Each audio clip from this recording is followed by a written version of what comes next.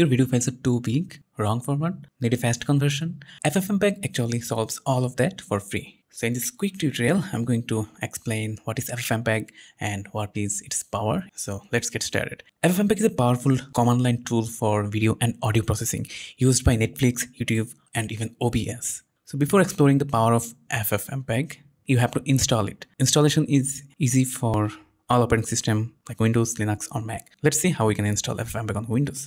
Go to ffmpeg.org, click on download, click on Windows and download build by BTVN. And here we have to download the master latest Win64 GPL version. Click on show all assets and here download FFmpeg master latest Win64 GPL.zip version. Download it.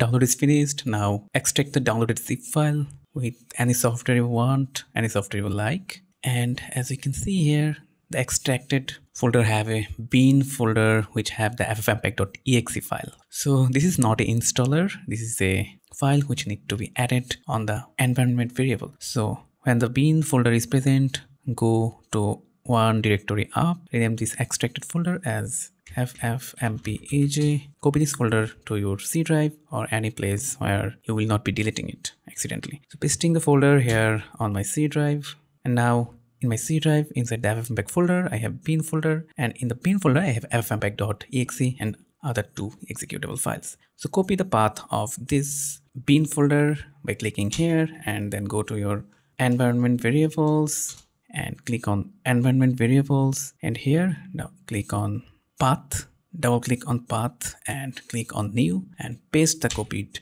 bin folder which is containing the ffmpeg.exe. Okay, so now click OK and OK. Now everything is done. FFmpeg is installed on my Windows PC. But if you are on Linux, then you can simply type sudo apt install ffmpeg, because FFmpeg is added to the all popular Linux distributions like Debian, Fedora, OpenSUSE, etc. Okay, so click on this and FFmpeg will be installed on your machine. And for Mac, you can install FFmpeg with Homebrew. The command for Mac is brew install FFmpeg. So our installation is done. Let's go back to our command prompt once again and see if FFmpeg is installed already or not. Yeah, we can see that FFmpeg is already installed on my machine. Now it's time to video processing. Here I have a video file called input.mkv and I'll show you how to convert this MP4 to MKV or WebM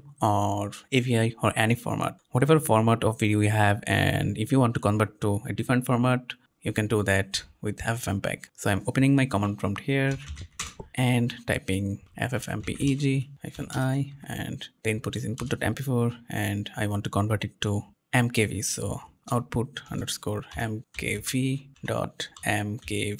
This will convert this MP4 to MKV. Okay. If you want to change the codec, if you want to change the bitrate or frame rate, anything, you can also pass that in the middle of this command. But for this tutorial, I'm just keeping it simple.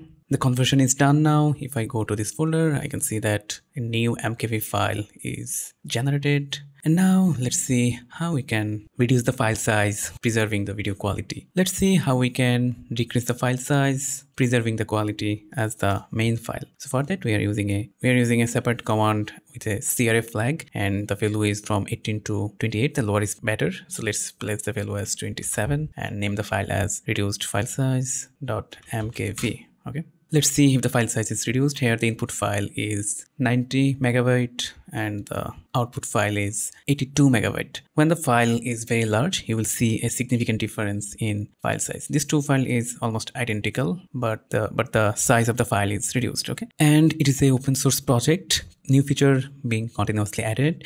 This is a must-have tool for anyone doing video processing on their PC. So let me know if you face any issue while installing this tool, and check out the video description for more information about this tool like documentation. And if you have learned something out of this video, please hit the like button and subscribe for more similar content in the future. Thanks for watching.